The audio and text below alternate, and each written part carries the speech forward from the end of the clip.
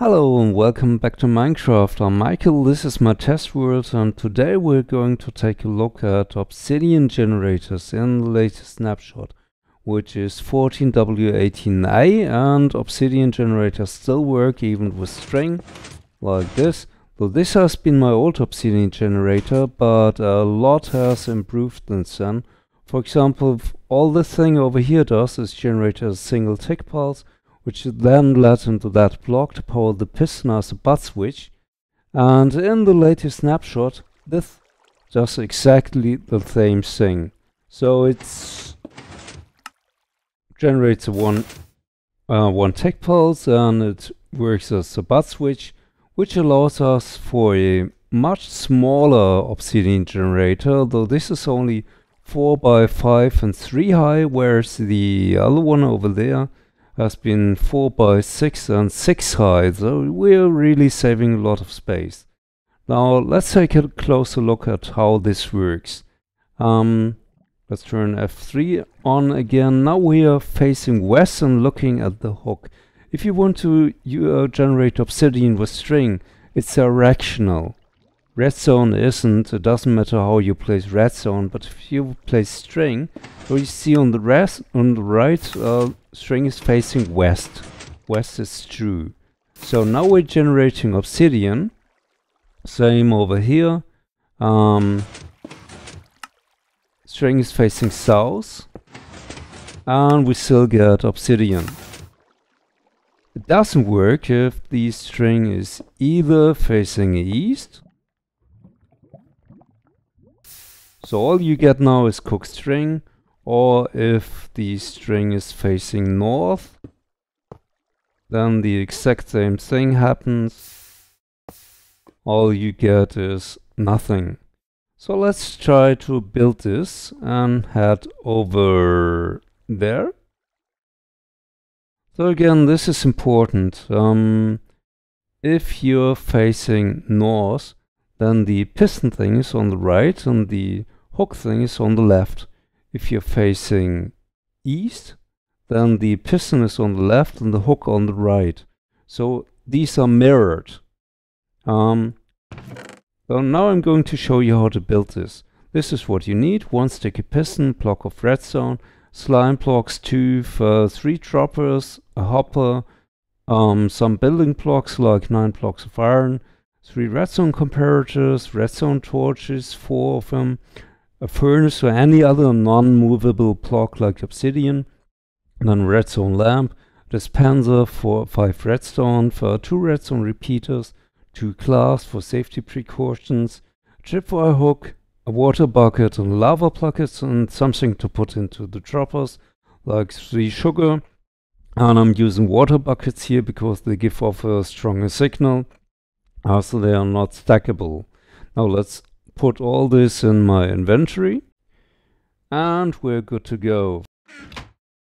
Now let's build this, and we'll do it with this.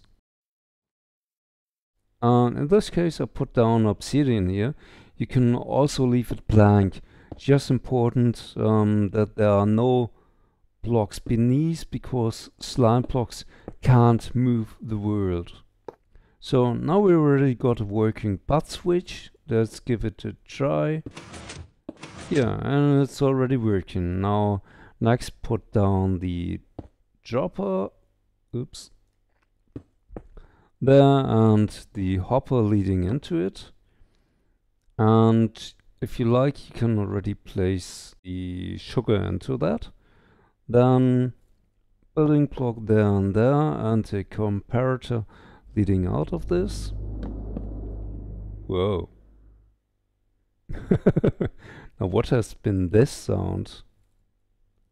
Build, oops, lag, building blocks in front.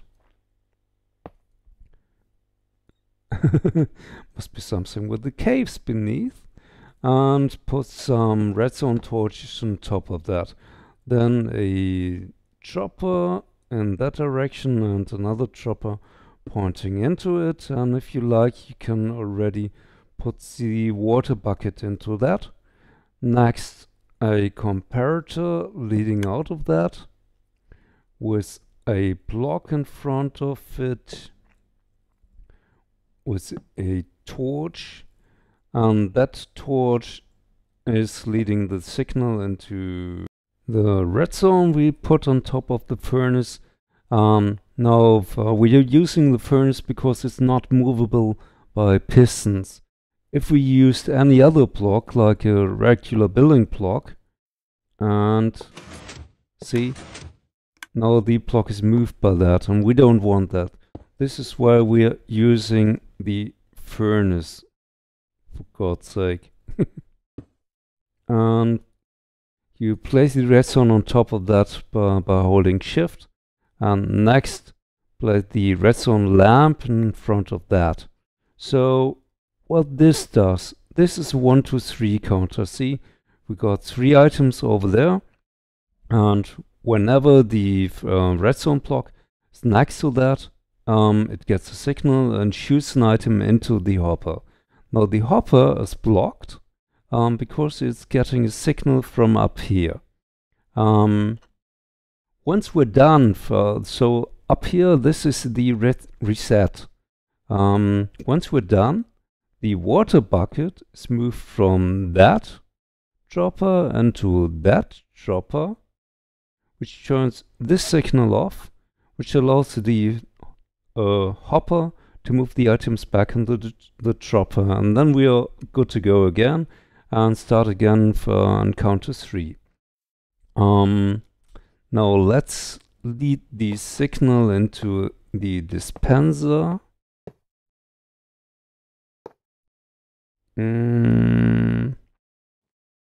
Where's my dispenser? Okay, place it facing downwards, then remove that block and put some redstone dust on top of that and that and that. And what this does, now we're taking a signal from the first dropper when the water bucket is in there. Then it gives off a signal into that, which causes this dispenser to drop the lava down there. Now we have to retract the lava, so we are taking the signal from over here, or rather from a similar redstone torch, and lead it down here, then a repeater and a block in front of it, and another repeater, and now we're getting a second signal from over here. And well, really, we're almost done. Yeah, okay, it's in there. Now let's just give it a try. If we place something here, 1, 2,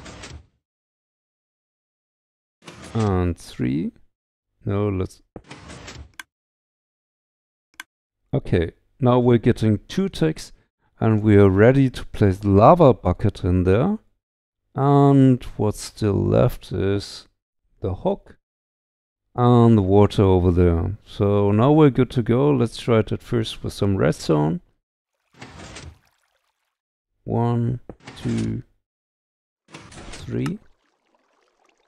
And there's our obsidian. So this is why we count to 3. 1, we break the block. Then 2, we place some string. 3, we get another block of obsidian. This is why we're counting to 3. Now for some safety precautions, place a glass block there and there. And that's it. That's really all there is to it. If you want to build it facing east, then you have to mirror everything I've done and put the hook on the right and the piston on the left. And that's it. If you liked it, leave a like, and this is really helping me tremendously. And see you next time with more sticky or slime block action. See you again next time. Bye.